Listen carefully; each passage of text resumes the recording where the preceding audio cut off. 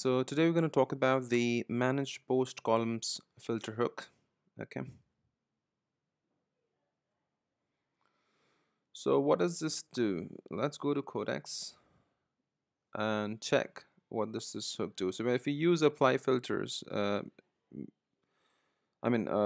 apply filters already has this hook and it's got different parameters: post columns, post type. Okay, so what this does is this filters the columns displayed in the post list table. So if you go to dashboard, if you go to post, all post, you can see that you have different set of columns over here. You have title, you have author, category, tags. At some point, in case if you have similar authors for most of the posts, you might not need author or probably categories or tags. So you can actually unset them, and you can do that using this manage post column filter. Okay, so where is this defined? To check that, we can go on to our adambrown.info WP hooks filter hooks. You can click on, so these are two options. So since we are dealing with filters, you can click on view filter hooks and then you can search for this filter.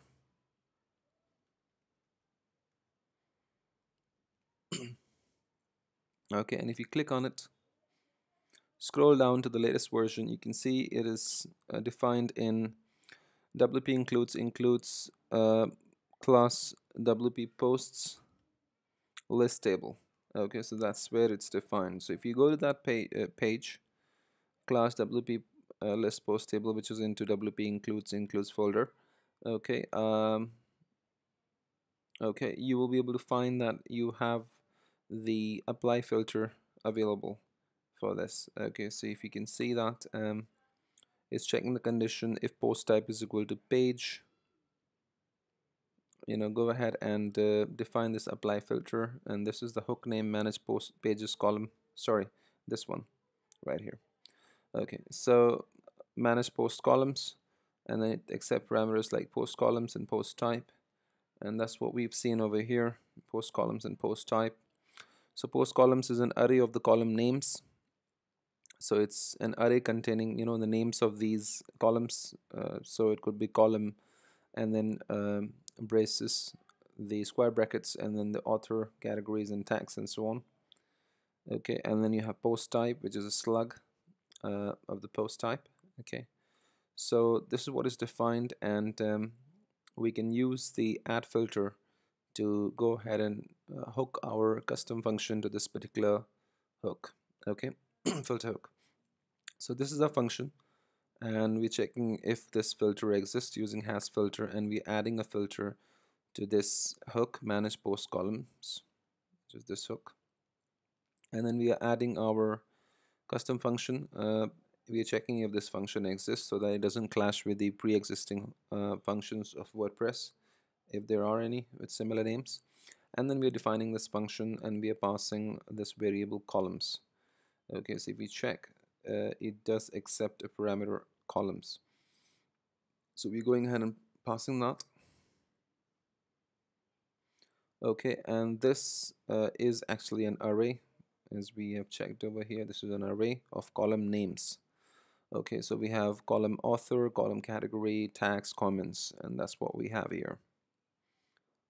Okay, author, categories, etc. Yeah. So what we're doing is we're saying that unset the column author, category, tags, comments, and then finally return the array uh, after unsetting these these properties. And if you also check the code reference of this function right here, it get columns, you can see that post columns is actually an array, and we are adding different fields to it: author, category, post tags, taxonomy. So by the time the script reaches at this point wherein post type is not equal to page, which means post type is equal to post, and that's when the post column will have all these properties available: the date, taxonomy, post tag, categories, and all of that being set. And what we're doing with our custom function is, at this point when the script reaches over here, it is calling the function which is hooked to this hook, which is our function right here, and this function is going to make this array available. So this post column array which has got all these properties available, and we are going ahead and unsetting these properties and then returning the columns. So by the time the script reaches over here, after modifying the post columns array, we will have an array which will have all the other properties but not author, categories, tags, and comments, because we have unset them, we've deleted them. Okay, and then this post column will be available, this array will be available, and that's what is being returned over here. Okay, cool. So if we go back to our site, and if we go ahead and refresh the page, just one moment. Okay, I've removed the has filter condition. I'm just defining it as add filter. Okay, and let's go and refresh the page. As you can see, these columns are gone.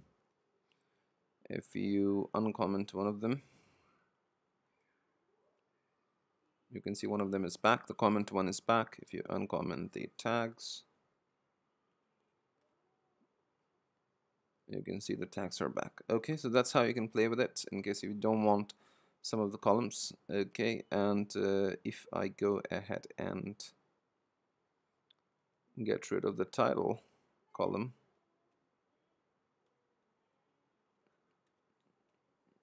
you can see the title is also gone.